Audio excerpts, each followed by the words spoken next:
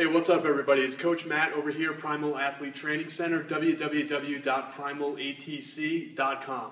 Well, today we're answering a question that kind of comes from an email that I received the other day from a guy who's in his mid-20s, and basically he's been an athlete his whole life, and he just started picking up the shot put and throwing shot just a little while ago.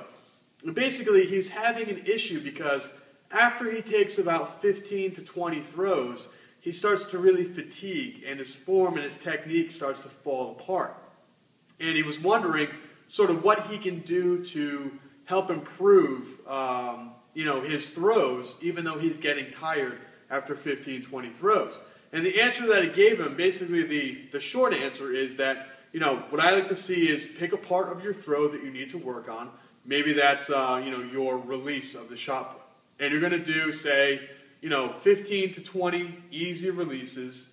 Then you're going to do your 15 to 20 full throws. And then you're going to do some easy releases and some release drills and technique stuff at the end of practice. So yeah, you're not able to do 30 throws, 30 full throws, but you can still work on your issue, work on your technique, do your full throws where you're concentrating on working on the technique and the issue that you're having, and then drill it at the end as well. And that'll be a nice full day of practice. Instead of doing 30 throws, do your drills, your throws, and some more drills, technique stuff. Pretty simple, pretty basic answer. But the real issue is, okay, why are you having trouble taking 30 throws a day? What is it? And it comes down to, in my opinion, your work capacity. Your body's ability to do work. Your body's capacity to do work. And it's something that I mentioned in a video a long time ago that I call explosive endurance. Now, most people, this doesn't make sense. Explosive endurance, explosiveness, as we've drawn out here, is the exact opposite end of the spectrum from endurance. If you just look at typical reps that you would do in a gym, if you were doing, say, 3 sets of 20 reps, 20 reps would be focusing on endurance. As the reps decrease, your strength and your explosiveness increases. So, strength endurance, more of a bodybuilder style workout, is going to be somewhere in that 10 to 15 rep range. Strength, a strength-based workout, is going to be somewhere in the lower reps of about 5 to 8 rep range. So that's where we see things like, your basic 5x5 program. You're doing, 3 sets of 6, 5 sets of 5. Your warm-up sets are going to be sets of 10, sets of 8, sets of 6. So you're going to be basically working with heavy weight for lower reps. And then at the other end of the spectrum, we see explosiveness. Now, explosiveness I define as less than 5 reps. So, for example, Olympic lifting movements, where you're doing a clean off the ground for 1 or 2 reps. Box jumps, where you're jumping up onto a high box for, say, 3 to 5 reps. Hurdle hops, where you're jumping over hurdles, but there's only 3 to 5 hurdles in a row. You would never do hurdle hops for, say, 20 hurdles in a row. You would never do repeat box jumps, 15 to 20 jumps in a row. Jumping lunges, 15 to 20 jumps in a row. That would be training endurance. You'd be taking an explosive movement and trying to put an endurant quality on it. And we know that explosiveness, the more and more reps you do, the slower and slower and slower you get. And that is not the point of explosive training. So if you take this and put this into, say, an explosive movement, an explosive event like the throwing events, then we need to find out, okay, why is this athlete not able to do 30 explosive movements over the course of, say, an hour and a half to a 2-hour practice? Why can't they do 30 throws without getting fatigued, without getting tired? And it comes down to explosive endurance, your work capacity, your ability to do work, your ability to be explosive and to be at a high strength level for a long period of time. Most of the time, it doesn't make sense, but we're going to show you how you can train it. So we talked about, for example, the hurdle hops or box jump. Oh, I like the hurdle hops. Hurdle hops are one of my favorite exercises. So hurdle hops, say you're going to have 5 hurdles. 2, 3, 4, 5 hurdles right in a row. And you're going to tell your athletes, or you're going to give yourself a workout. And you're going to say, okay, to work on my explosiveness, to work on my ballistic strength, we're going to do hurdle hops. We're going to jump over 5 hurdles 5 times in a row. So you're going to start here, boing, boing, boing, boing, boing. That's 5 jumps. And you're going to do those 5 jumps 5 times. So that, in total, over the course of time, you're doing 25 reps, 25 jumps in total.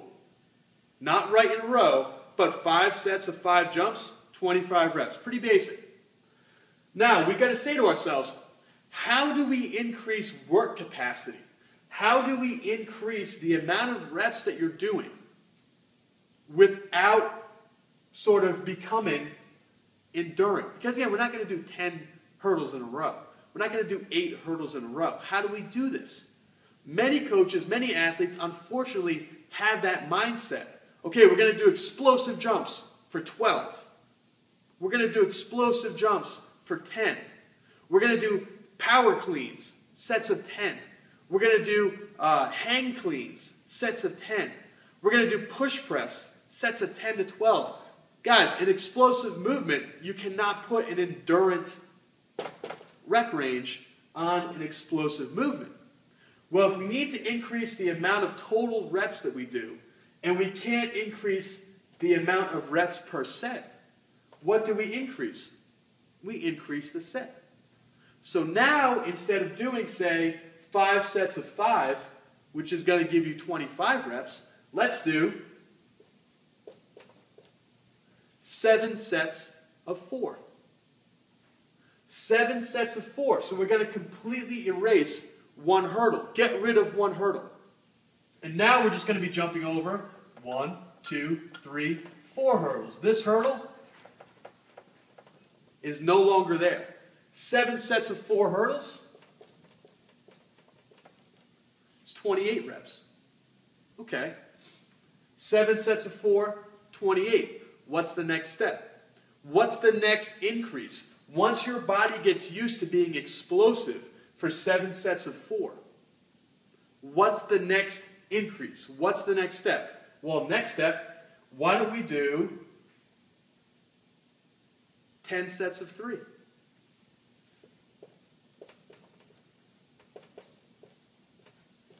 There's your 30 reps.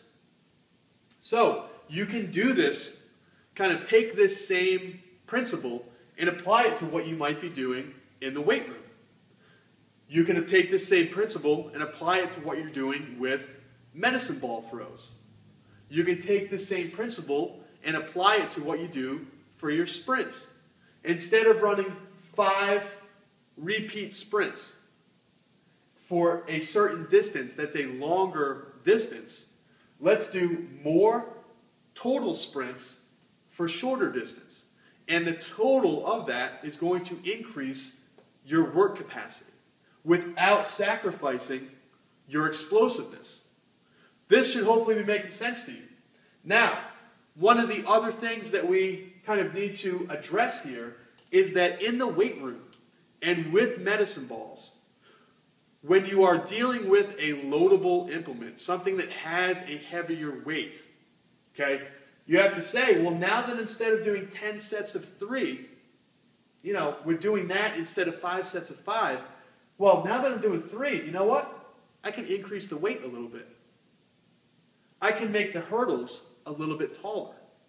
I can make the medicine ball a little bit heavier. I can make the sled that I'm dragging on the ground a little bit heavier. I can make the prowler that I'm pushing on the ground a little bit heavier. So now not only are you increasing the amount of work capacity that you're doing, not only are you increasing the amount of sets that you were doing, but now, because you have added rest in between these sets, you can increase the amount of weight that you do. And this is going to solve a lot of issues. Got a lot of questions every day coming in like this. People saying, my work capacity, essentially, my work capacity sucks. I can't get through a full day of practice without getting tired and falling apart. I can't get through a full day in the weight room without getting tired and falling apart. And what we say is more, which is somewhat true, but not more reps. More reps will lead to strength endurance, and that in an explosive event is not what we need. We need more sets, less reps, even though it's still going to add up to a higher work capacity.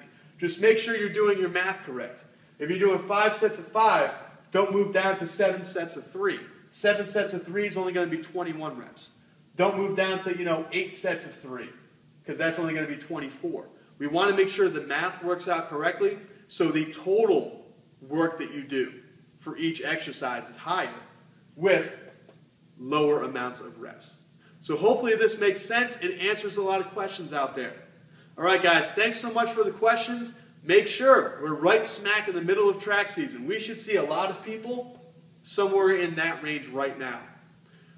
So if you have questions, if you have comments, if you have anything that you'd like to know or need any help involving track and field, training, conditioning, whatever you need, that's what I'm here for. Make sure to leave your questions down below this YouTube video in the comments section or email me, matt@primalatc.com. Talk to you soon.